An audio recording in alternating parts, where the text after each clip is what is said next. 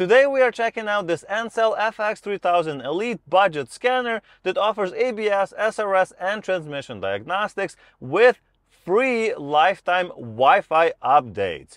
Is it fast and easy to use? And is it worth your money? Well, let's check it out. Overall, the scanner is fairly simple when it comes to software as well as the hardware. Even looking on the outside, it's pretty plasticky plastic. There's not really that much to it, but it does work as expected, and it is comfortable in your hand as it does have these nice little divots for your fingers to hold on to, and we do have a USB port here at the bottom. But as far as the software, there are some interesting features. Let's quickly go over some of the simpler stuff like the settings, and then we'll jump right into the diagnostics. So in the settings, you can change the language, just a few different languages in here if that makes any difference for you. We have a few different units, so we have imperial or metric.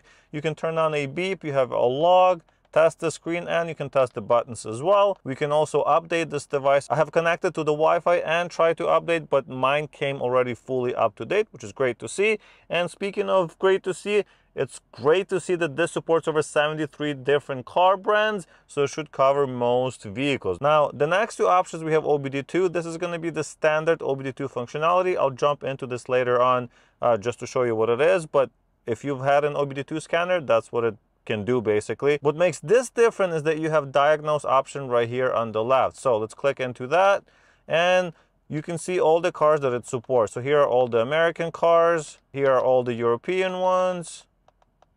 So quite a few, as you can see. Chinese, there it is, Asian.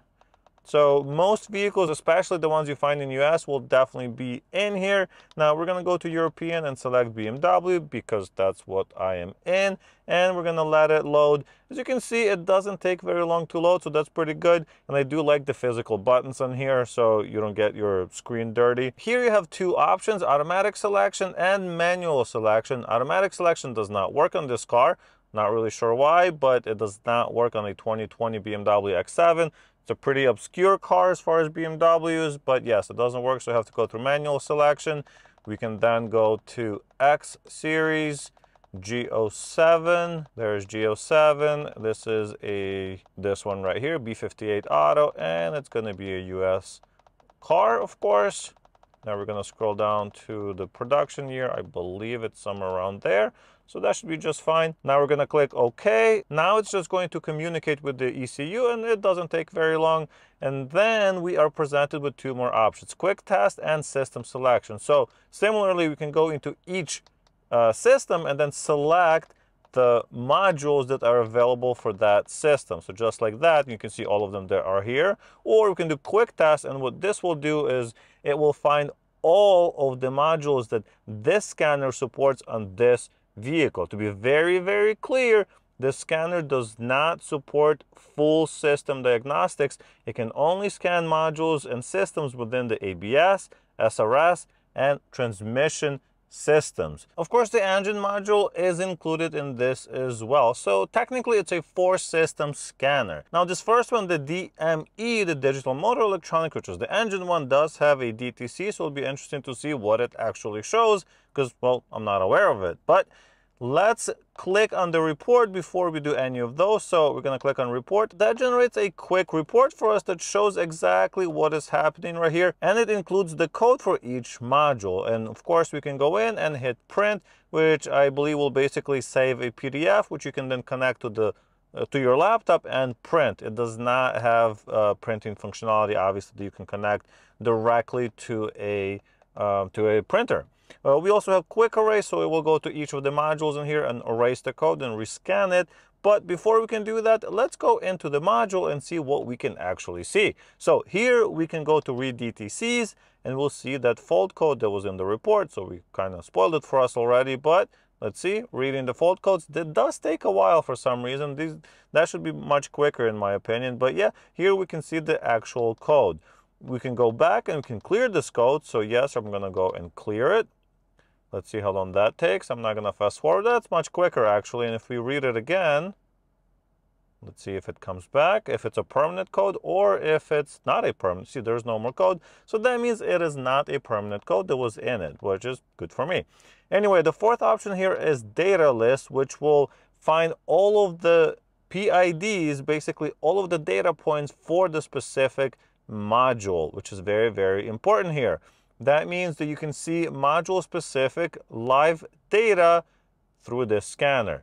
Most scanners that are not system-specific scanners and only an OBD2 scanner will not have this information. So that's kind of the big distinction between this scanner and a less expensive, like $40, $50 scanner. Once everything loads, we have a list of 52 data points, which we can go in and we'll see each one of them if we want to. For example, we can press OK and start seeing live data for all of them.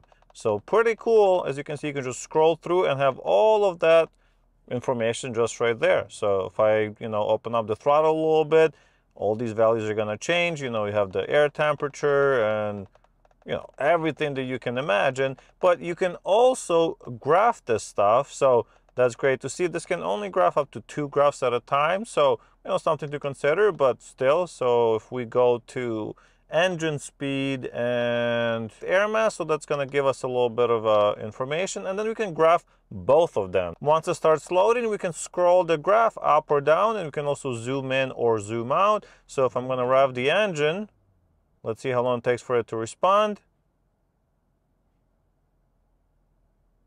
There it is. So there is about a 2-second delay or so, but it does seem to work pretty well. All right, so that was the engine module, but let's see what we can find in the ABS module. So very similar data. We can go in, read the codes, reset those codes if there were any, which is great. So this will erase the codes in your ABS module, but we can also go into the data list and see the ABS live data. After a few seconds, we're presented with the list once again. So we have this live data for that module. We can go to general, for example. We can see the ASC status. We can see the status and the functionality of the anti-lock brake system, hill descent. I mean, there's tons. So each one's like a category. So if we can go back, for example, we can go to switches.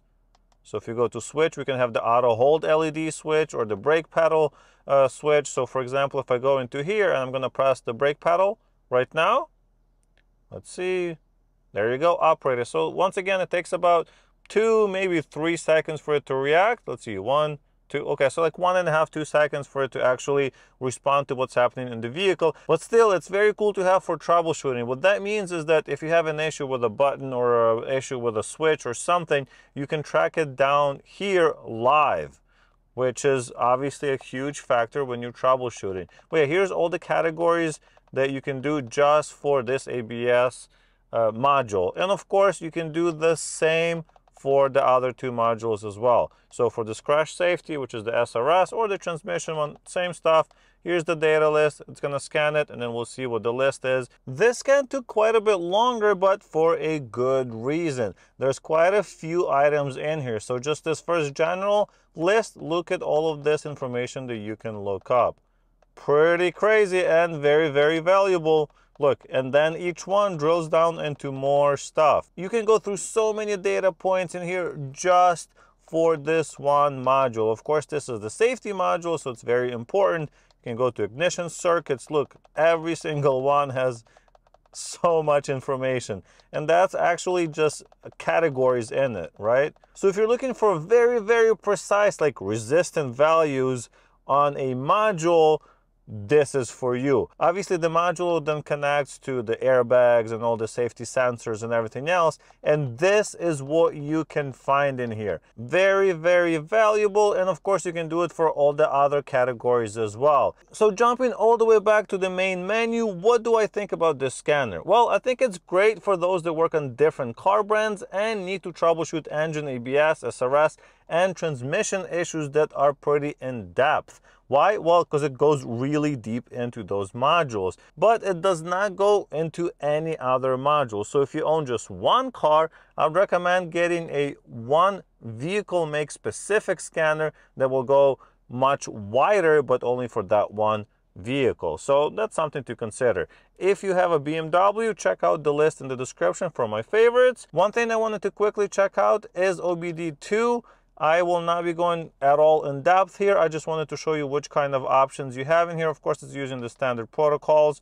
So it's just going to communicate with the vehicle. We can go to engine, transmission, or a control unit. So it will pull the data into the OBD2 functionality from there. So this will tell you if we're going to pass emissions, if the systems are ready. Of course, you have your trouble code, system status, IM readiness, powertrain freeze data. So tons of really, really good and cool information. But this is available on, $40 scanner, so I'm not going to be going very deep into this. And on that note, thank you guys so much for watching. I really appreciate it. Like the video if you liked it. Leave your comments down below, and I'll see you in the next one.